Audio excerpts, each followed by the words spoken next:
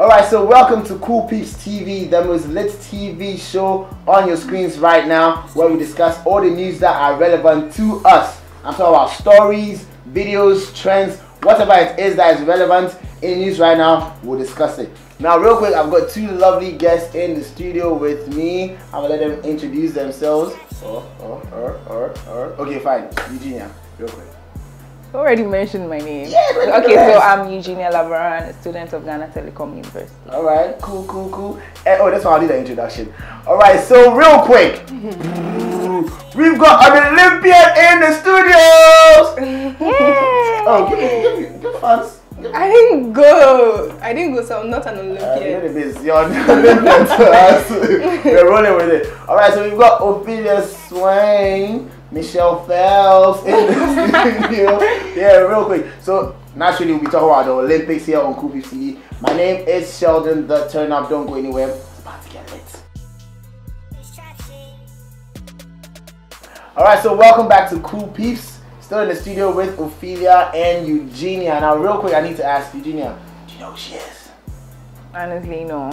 Alright. But so, I've heard about her. You heard about, what did you hear? So she went to rant on Twitter. Like, oh, yeah. Okay, what was she ranting about? Okay.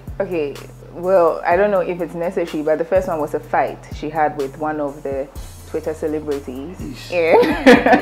And the second one was, I think, about the Olympics. I heard that she didn't qualify and the person who substituted her lost. Lost. So it was just like they stabbed her. So she was just pouring out her feelings on Twitter. All right. So real quick, Ophelia, now you tell us your side, real quick. So basically, there were games that happened last year in Kazan, and I was supposed to go and represent my country. Where's Kazan? Russia. Okay, cool. I know Kazan. And I was supposed to go and represent my country, but then my coach kicked me off on club level, and he is also the same national coach. And so he felt that because I'm not swimming for him, I shouldn't be able to represent my country. Yeah, and because Kaya represented Ghana in Kazan, it gave her automatic qualification if somebody doesn't do the time that they're supposed to do, which for my freestyle 50 meters is 26 seconds. Okay. Yeah. If nobody does 26, she gets to go. You see, because she went to Kazan. Oh, okay. So technicalities. Yes. Okay, so there was no bribery in there. I feel like, why didn't I get the opportunity to go to Kazan? You see, because if I had gone to Kazan, there's no way Kaya should have been going to the Olympics. Okay, true. Alright, so still on Olympics though. You watched it? Yeah. You watched Kaya's performance? I